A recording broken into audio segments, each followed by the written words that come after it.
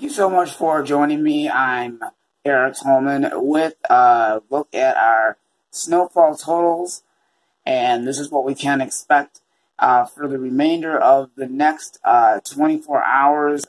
I'm going to go ahead and show this to you right now, what we can expect. This is basically our metropolitan Detroit area.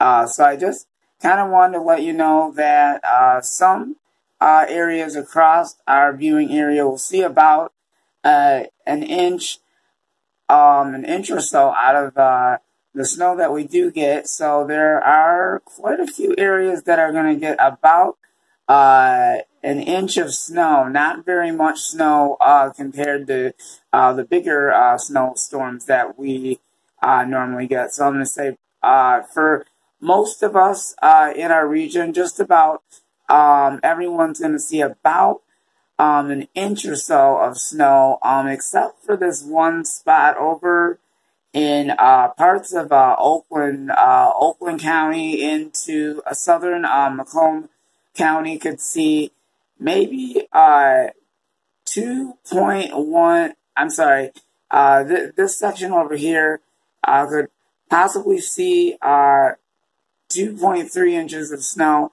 So that's actually a little bit more snow than most of the metropolitan Detroit area. Just about other areas that you can see on the snowfall GFS map is indicating that just about a lot of us are just going to see about an inch or so. It's not really going to be a lot of snow compared to a lot of the other major stuff that we get. So this is basically GFS 24 snowfall totals for today, for December the 16th, all the way until December the 17th.